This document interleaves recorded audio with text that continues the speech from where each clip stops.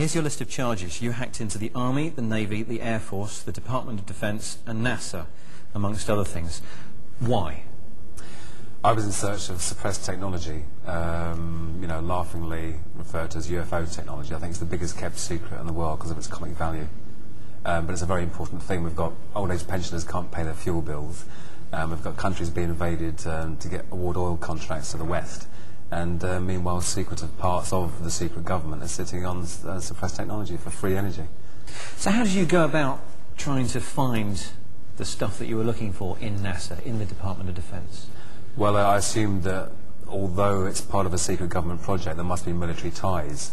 I'd read 400 expert witness testimonies, ranging from civilian air traffic controllers through military radar operators, all the way up to guys that were in charge of whether or not to launch nuclear missiles. So it's very credible people. All of these people had said that there are UFOs, they are alien. We're using anti-gravity and reverse engineered technology that came from captured UFO craft. We're using anti-gravity? Yeah. Right now? Who's using anti-gravity? Secret compartmented parts of the government. And I think we're being trickle-fed by the various defence contractors, so that I predict within the next 7 years we will have anti-gravity as a publicly usable phenomena. Okay, so how did you go about hacking into the computers to find what you were looking for? Well, unlike the press would have you believe, it wasn't very clever. I searched for blank passwords. I wrote a tiny Perl script, the Perl language, that tied together other people's programs that searched for blank passwords, so you could scan 65,000 machines in just over 8 minutes. So you went and actually accessed 65,000 machines sitting on, I guess, 65,000 desks in different buildings? No, because all 65,000 aren't necessarily live yet. You might find typically 5,000 might be live, and out of that 500 might be Windows machines, then 50 might have blank administrator passwords, which is a pretty bad ratio for the world's largest military. So you're saying that you found computers which had a high-ranking status, administrator status, yep, which hadn't had their passwords set, they were still set to default? Yeah, precisely. And in some cases it was thousands of machines, because they had an image. Rather than install Windows off a CD at every machine, you blat it onto an image, stick the image in all the machines, and every single machine has a blank local administrator password. So. And you actually eventually took control of one particular machine on a desk somewhere in NASA, is that right? Well, I mean, I had control of every machine that had a blank administrator password, because the door was open. So. And what did you use that to do? I was searching for files and evidence in relation to the UFO question. Okay. Were you the only hacker to make it in, past the slightly lower than expected lines of defence? Yeah, exactly. There were no lines of defence. There was a permanent tendency of foreign hackers. You could run a command when you're on the machine that showed connections from all over the world. Check the IP address to see if it was another military base or whatever, and it wasn't. The General Accounting Office in America has again published another damning report saying that federal security is very, very poor. So let's get this straight. While you were on a machine inside one of these computers in the Department of Defence, say, there were other hackers logged onto that machine as well, from around the world? Yeah, you run your netstack command, and you see the list, Turkey, Germany, Holland, everywhere. Are they all being prosecuted? No, because they weren't caught, I'm assuming. I mean, they could have turned out later on to be someone else that's been caught, but not as far as I know. I think that probably, because the security was so poor, it's probably foreign governments. How many times did you go back into this computer within NASA and the Department of Defence? Was it a one-time only? No, I mean, most computers, because I maintained a quiet presence and wasn't running around causing abundant damage, as is claimed. I was back on most computers for as long as it took for me to find out if there was any information on there which would be useful to So how many times do you think you went? Over what kind of period were you hacking into these computers? Was it a one-time only? Was it for the course of a week? A couple of years.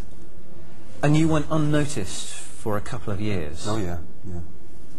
What if I was, say, a NASA employee and I was walking past the computer that you were connected to? What would I have seen on the screen? Would there be any clues to anyone that was there?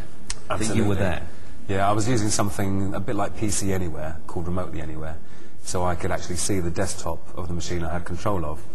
And if you were walking past there, you would see the mouse move and me, doing whatever I was doing on that desktop. Why weren't you spotted then?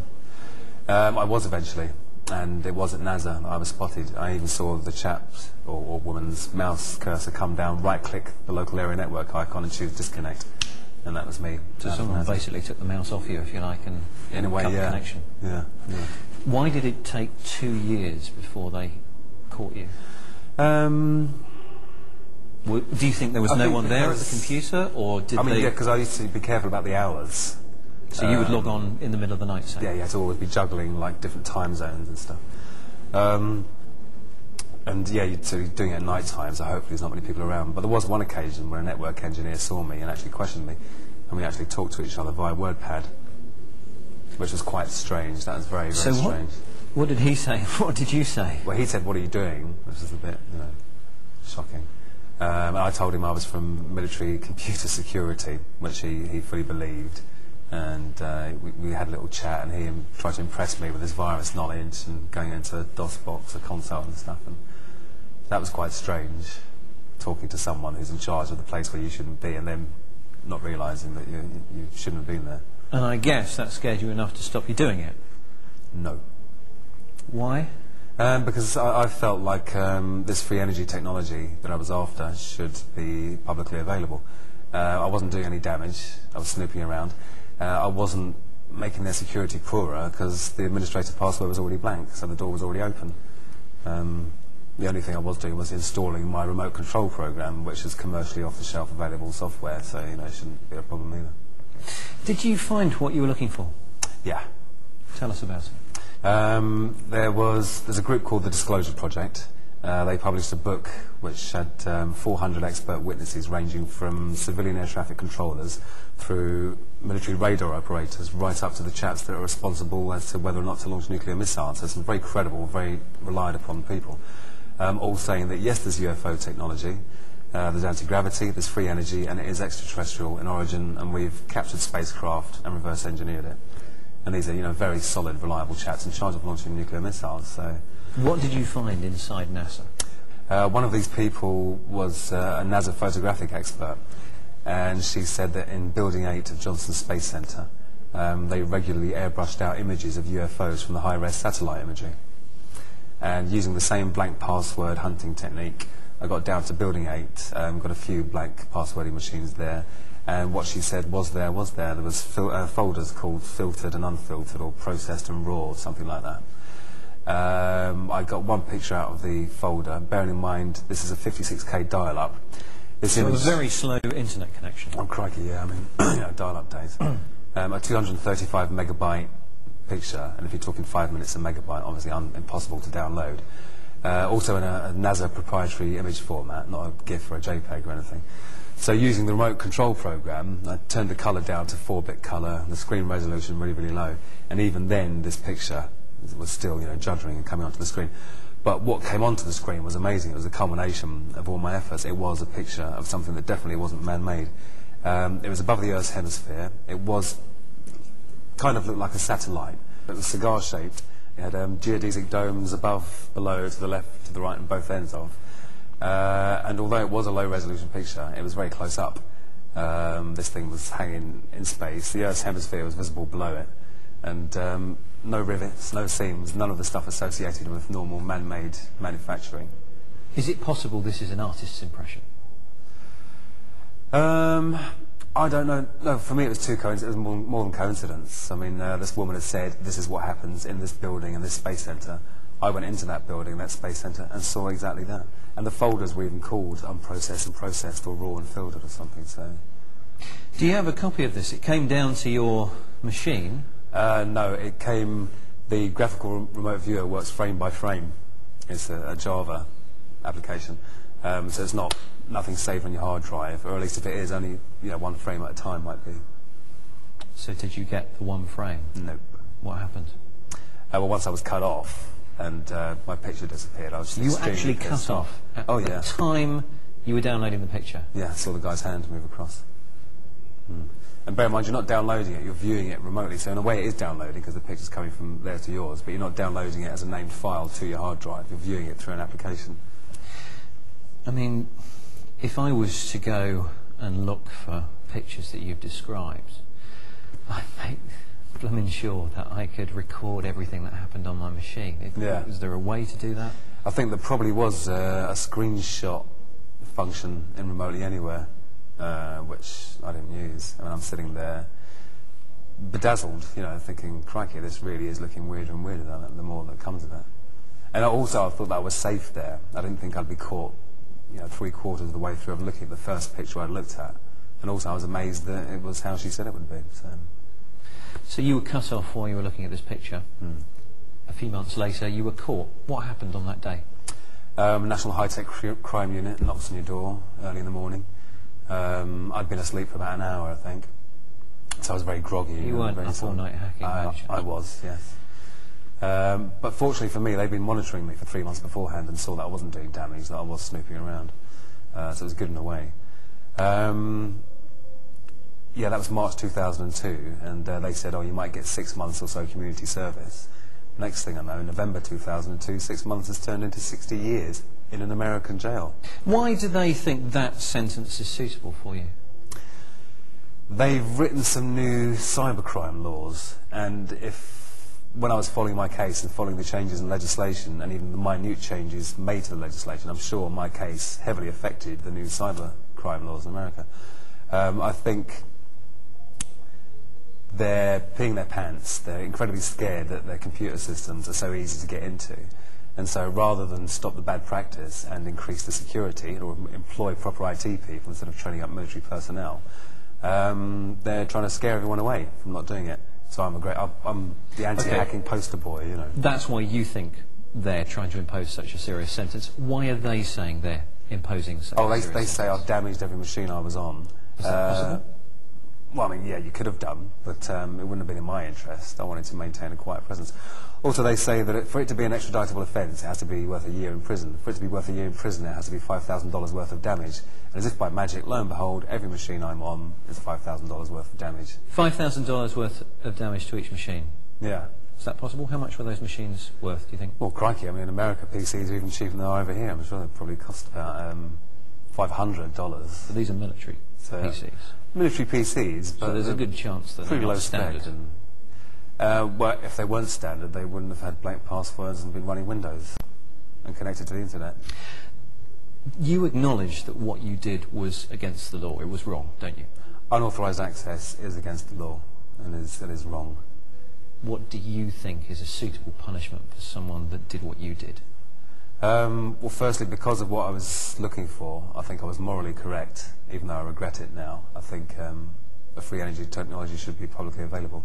I want to be tried in my own country under the Computer Misuse Act, and I want evidence brought forward, or at least want the Americans to have to provide evidence in order to extradite me, because I know there is no evidence of damage.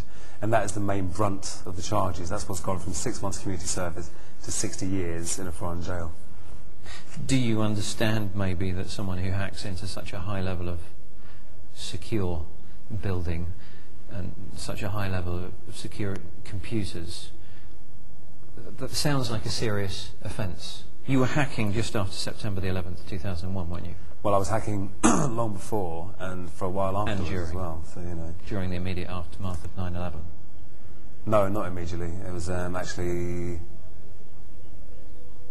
I think that was around... I had actually stopped for a while towards the end of 2000 and started again after a few months, so I can't even remember if I was doing it at the time, but certainly not, you know, during it, because I was with everyone else watching it on television thinking, crikey. Okay. Do you have any tips to stop hackers like yourself from getting into computers within companies or within homes? Yeah, first of all, have a password. Don't have blank passwords. I think your first line of defence is stuff that's already part of Windows. So as well as having a good password, in the office environment you should enforce log-on and log-off hours so no one can log on before or after office hours. Simple tweak to make in the Windows security. Make sure everyone turns off the machines at night when they go home from the office, or make sure you turn off your router at night if you've got broadband and you go to bed at night. Turn off the remote registry service. Now let's just talk about that.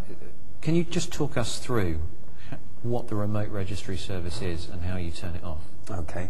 The registry is where lots of information about your computer is stored on the computer. The remote registry service allows the remote user to remotely query your registry. The useful information it contains is stuff about your password policy, your usernames, etc., etc. And it's something that you don't need unless you're in a specific situation in an office environment. Windows XP Home has it turned off by default, but Windows XP Professional doesn't. So Windows XP has basically a button flicked somewhere, a switch flicked somewhere that says allow remote access to my machine. And it's switched on. That facility's switched on. It's switched on by default in Windows XP Professional, but not Windows XP Home.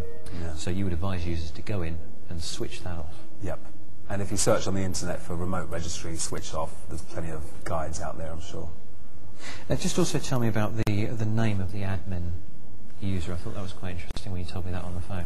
Yeah, if people are trying to hack a Windows machine, they're after the administrator account, as I was. That's the top dog on the machine. Gives you full control of the local machine.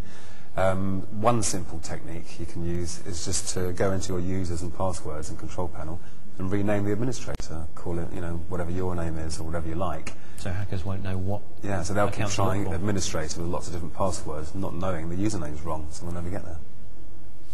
Gary, it's been really fascinating. Thanks for your time. No, thank you.